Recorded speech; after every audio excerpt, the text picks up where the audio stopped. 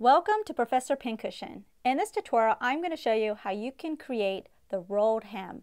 This hem is perfect for lightweight fabrics such as sheers and chiffons.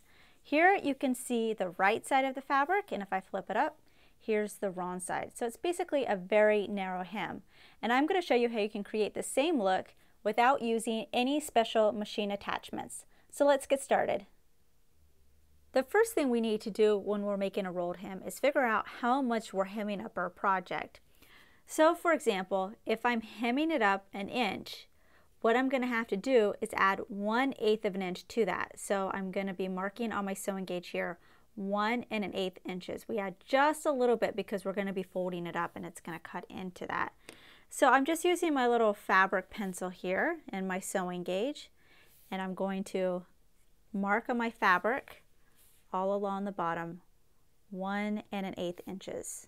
Of course, if you're creating a garment and you have to do different lengths, then you would go ahead and do that. You just always add 1/8 of an inch to whatever you're doing and mark it all along the bottom.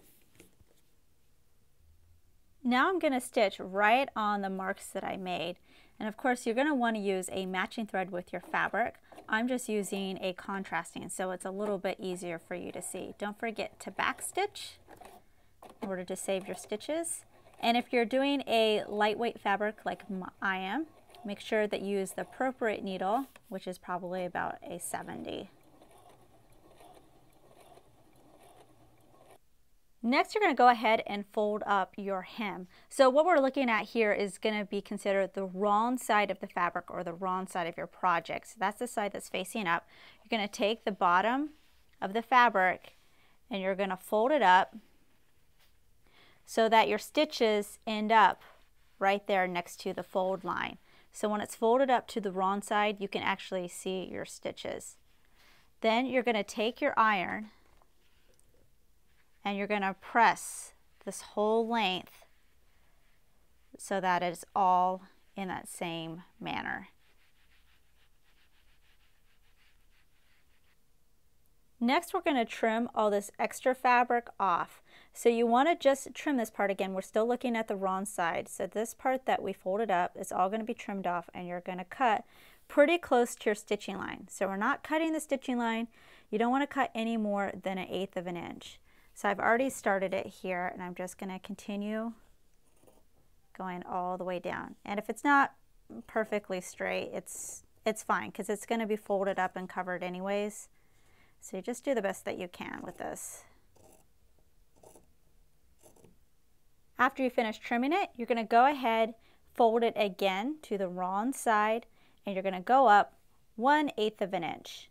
So if it's a little bit easier for you, you can fold it up 1/8 of an inch and then put your straight pins to hold it, just so we can have everything folded up for when we take it to the machine.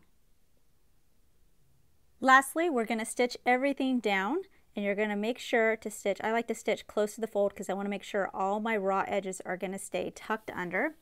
And I like to slightly pull my fabric as it's going in, so everything stays nice and tight.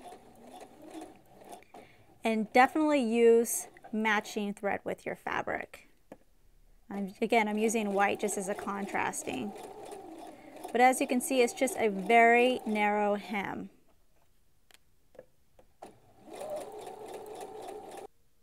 And now we're all finished. So let's take a look at this. This is, of course, the wrong side where you can see it folded up, and there's my stitches right there. Let's take a look at the right side. There we go. There's the right side. Looks nice and neat, and it's ready to go. And that is how you complete the rolled hem. Make sure to check out our other videos and visit ProfessorPincushion.com to view our complete library with well over 100 sewing video tutorials.